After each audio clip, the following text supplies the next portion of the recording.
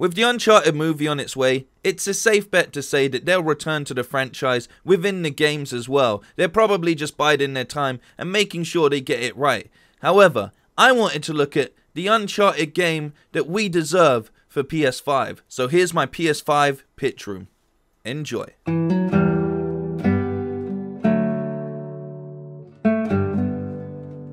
Our story starts with Nathan Drake lecturing Sam as he helps carry luggage onto Sully's plane. Remember, no drinking. She's still not old enough yet. Technically I am. You only have to be 16 to drink in Italy, and I hear they have the best wine. No drinking. Remember, as soon as we're done in England, we'll be flying out to meet you. Come on, have I ever given you a reason not to trust me? Right, send my love to Chloe, I'll let you know when we land. Let's get this thing moving. I'm not getting any older. The plane takes off. Nate looks concerned, but Elena reassuringly says she'll be fine. She's our daughter.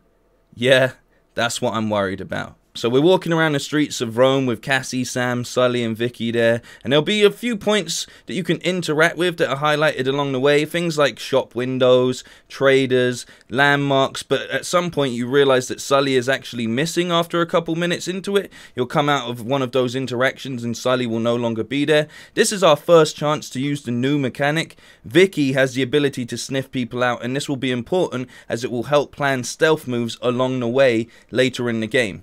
As the scent starts to highlight the trail, Vicky leads us up into a cutscene where Sully's been cornered down an alley and dragged into a van. Sam yells at Cassie to run while he charges at the attackers, but one of the attackers brushes past and starts to give chase to her. This is where we get to navigate some of the usual skills that we know from Uncharted, you know, the running and the climbing and stuff. Eventually you'll be chased into a dead end. It's here that we learn that Vicky can distract or intimidate enemies. I really want to have Vicky the dog as a key part in this story, so I think having a few abilities that she can do is very important. Using that distract and intimidate ability, that actually gives Cassie the time to climb to safety, and Sam actually catches up. Now you can switch between Cassie and Sam, similar to sort of GTA. I just thought it'd be a nice mechanic because I don't really want Cassie too much in the action, but I still want her a big part of this story. Switching over to Sam allows you to go back over the sort of fight moves that you can do in the game, and once he takes out this dude in a suit, he actually drops a business card.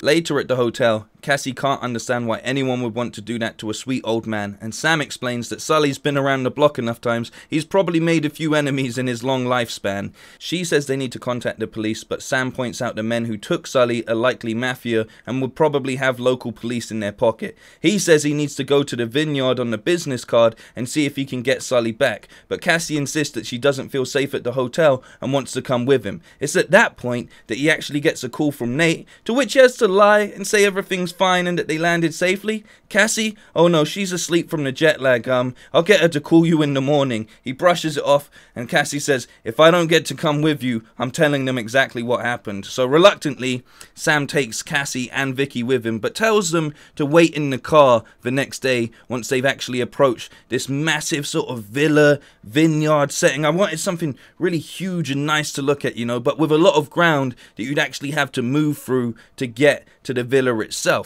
But of course, Cassie doesn't want to stay in the car, as at this point that we can actually go back to switching between Cassie and Vicky or Sam. Using Cassie and Vicky, you can sniff out where guards' trails have been, allowing her to move around, but also distract those guards so Sam can take them out. Or you can just take Sam's route and actually just take them all out in stealth mode anyway. At this point in time, I'd like to note that Sam's really not trying to just kill people because he's trying to be a good uncle, you know, and it's not like he can just walk up into a mafioso's base. So I've kind of made it in this game that it's like Cassie is the stealth element and Sam is the run and gun. You can't have an Uncharted game without that run and gun element, but I also wanted to work Cassie into being a main part of the story and a playable character at the same time.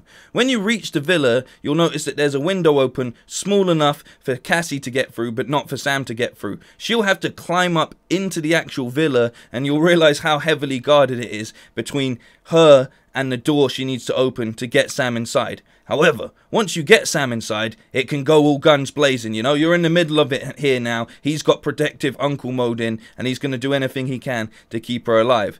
Vicky hints that she can smell Sully's scent, and this will lead you to a wine cellar as the scent goes cold. However, this is where the first proper puzzle of the game, you know, Uncharted loves puzzles, and you got to throw some puzzles in. So I thought I'd try and throw a puzzle in here, there, and everywhere. You got to reposition the kegs and the bottles in the right order, and it will open up a secret door that will allow you into this massive underground stash of illegal treasure. And no Sully. Of course there's no Sully, but quite worryingly enough, there's a trail of blood on the floor. Sam and Cassie take note of all of the things around them. There's loads of like old statues and coins and things like that, pieces of text and stuff. But surprisingly enough, they agree that it's not actually Roman despite being in Italy. It's actually Greek. And using this information from around the room and piecing clues together, again, another sort of mini puzzle like on the mafia's desk, you put together maps and such, you'll realize that they're taking Sully to Greece. So they decide they need to head to Greece as well and get Sully back before Nate and Elena are any the wiser. Now, I know that I haven't had massive set pieces yet, but we're sort of getting to that when we get to Greece. As we move into Greece, we definitely get some of these more sort of like big, familiar set pieces in the way of like, you know, Athens and old Greek ruins. It's here you'll be sort of following the mob, taking them out, and, you know, really sort of getting some more clues, which will eventually lead you to Plato's Academy ruins. It's here that we actually find Sully, but also the head of the mob. We can see they've been using sort of like old astronomy and maps to sort of place together a certain location, and at this point we see the mob boss really turn on Sully, being like, I guess I won't be needing you anymore. We have to do something. Sam looks to Cassie and's like, remember those shootouts we used to have on the beach with the water guns? Yeah, she says. He hands her a gun. I know, like Sam being completely irresponsible. It was going to happen at some point. Good, if this goes wrong, you get out of here alive and you call your parents, okay? Sam steps into view of the mob boss. You let him go and we'll just go our separate ways. Sam, put the gun down, Sully says. This isn't your fight. Vinny, you got what you wanted. Now please leave my friend out of this. What I wanted? What I wanted is to see you suffer, old man. This is between me and you, Sully replies. Not anymore it isn't, Sam shouts, but all of a sudden a gun is pressed to Sam's back and we hear a gunshot. Sam looks back in complete shock as the man holding the gun to him falls to the ground, and Cassie stood there with a gun in her hand. Cassie, he says, as another gunshot rings out. Sam then falls to the ground with Sully screaming out, Sam! Sully rushes over to Sam's side. Cassie drops to her knees, completely in shock of what's just happened. Take her, the boss says to his men. Cassie doesn't resist. Vinny, don't do this. Please, Sully says. Yeah, it's all heating up now, you know what I'm saying? It's getting there, man. I've been thinking about this, it's getting there. We find Sam patched up, regaining consciousness on Sully's plane, with Sully on the phone to Nate. You can hear Nate and Elena shouting, even though you're not close to the phone. Sully tells Nate he knows where they're going and that he'll send the coordinates over straight away and that we'll meet there. He's clearly distraught and blames himself, but then he has to bring Sam up to speed, who's still recovering, you know. What did he even want with you, Sam says. He's my son, Sam. He wanted revenge for all of the time I wasn't there for him. He knew about my life and every adventure I had, all the money I made and all the money I lost. I didn't even know he existed, but he found clues to Atlantis and just couldn't put them together.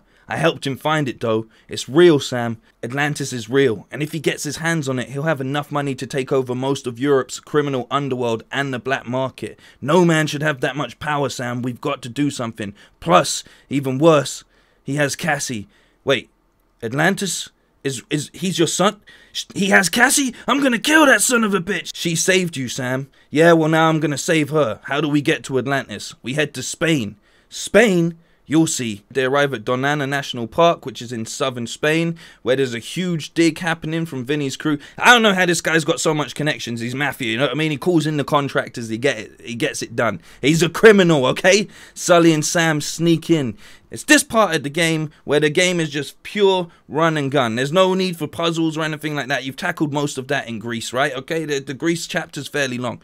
But now it's like run and gun. It's time to save Cassie. We switch between them as we storm the city to get to a huge temple-like structure which sits in the middle of it all, sort of floating because there used to be water around it, but where the water is now just steep drops into the bottom of the earth. Not lava, but you know what I mean. And it's here, once you've fought your way here, that you find Vinny with Cassie there, shaken but unharmed. Now this is the boss fight right here, but pretty much with a recovering Sam and an old Sully, they get their asses kicked. They're no match for this young man. But Cassie breaks free and tries to attack him and is also thrown to the ground. We go into another cutscene. Vinny's just there like stomping on Sam. Sam saying like, "Get out of here, Cassie." Sully's begging him to stop and he's like, "This is what I wanted. This is what I wanted, to see you suffer. I bet this is another one of your kids you never looked at," just going mental. At this point, Cassie gets up and tries to run away, but Vinny just grabs her, pulls out a knife, holds it to her neck and says, "You're gonna watch her die first." A gunshot out of nowhere. The knife drops onto the floor as it just clips his arm. "Step away from my daughter." At this point, right, Nathan Drake's theme just kicks it, you know. Da, da, da, da, da, da, da, da. Straight up, you know what time it is. Nathan Drake standing right there with a pistol in hand, Elena by his side with a gun in hand as well. Vinny, still holding on to Cassie, edges to one of the steep drops. "Another move and I'll jump." Sully gets up, picking the knife that Vinny just dropped and stabs it into the back of Vinny, right? His own son stabs him. All three of them go over the edge. Elena and Nath run towards the edge. Sully is hanging on by a thread with Cassie hanging onto his leg. They pull him up. Elena, Nate and Cassie reunite. "Let's play happy families back at home, please. You lot have left me a lot of mess to clean up." Chloe interrupts them all. Nadine and her shoreline mates have secured anyone that's left alive and the Spanish authorities are on their way. "I suggest we should get out of here," she says, while picking Sam off the floor. And Sam's all like, you know, he's like, "Oh, so you did get my love. Shut up, Sam." That's the end of the story. Now, why did I put Atlantis in Spain? It's because there's a lot of speculation that there was a place called Tartessos that a lot of people really feel like might have been Atlantis, and if it wasn't Atlantis, it's where the people of Atlantis ended up once Atlantis had sunk. But there's still a lot of investigation going on in that. I think it's just nice to move a bit across Europe with this story. We start off in Italy, we go to Greece, and then we go to Spain. It's a nice sort of spectrum, but I really wanted to bring in the family vibe. Yes, I could have had any sort of enemy for this game, just a generic enemy, someone from sort of Nate's past or something like that, but I thought what would be cool is to bring in someone from Sully's past, a son that he never even knew he had, a bastard child that's just completely mad at someone like Nate for robbing all of those fatherly moments from him, you know, and wanting to get back at Sully. I think it's good to use Sam and Cassie as opposed to bringing in, I didn't want to have any point where you could play as Nate or Elena. I didn't think that would work, but I really did like how the Lost Legacy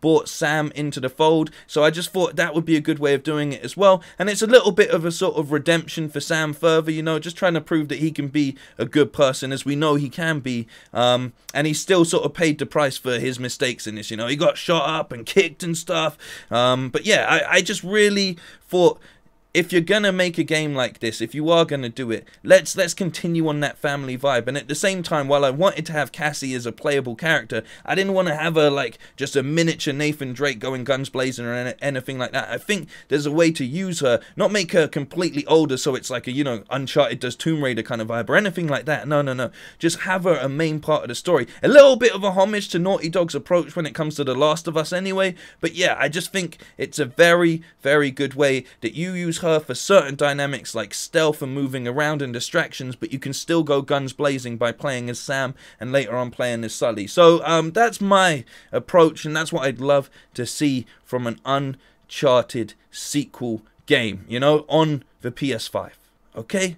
That's my approach. I'd love to know your thoughts and feelings on it. Originally, it was going to be Sully's big score. Just Sully goes on one last job but goes missing. But I thought this is a better way of sort of doing it. And it just starts off as what would be a sort of family holiday where they all plan to meet up later, going completely wrong. I also wanted to bring back Chloe and Nadine in this because it's just nice to know that Nadine got a hold of Shoreline later down the line and that her and Chloe are still friends. So I thought that would be good, especially with Nate and Elena being out in England for their holiday before they came over to the other part of Europe. I just think it works very, very well that you tie them all in together. I would have even thrown Cutter in there, but I just thought it would be overkill, you know? So yeah, that is my PS5 pitch room for Uncharted: The Next Generation.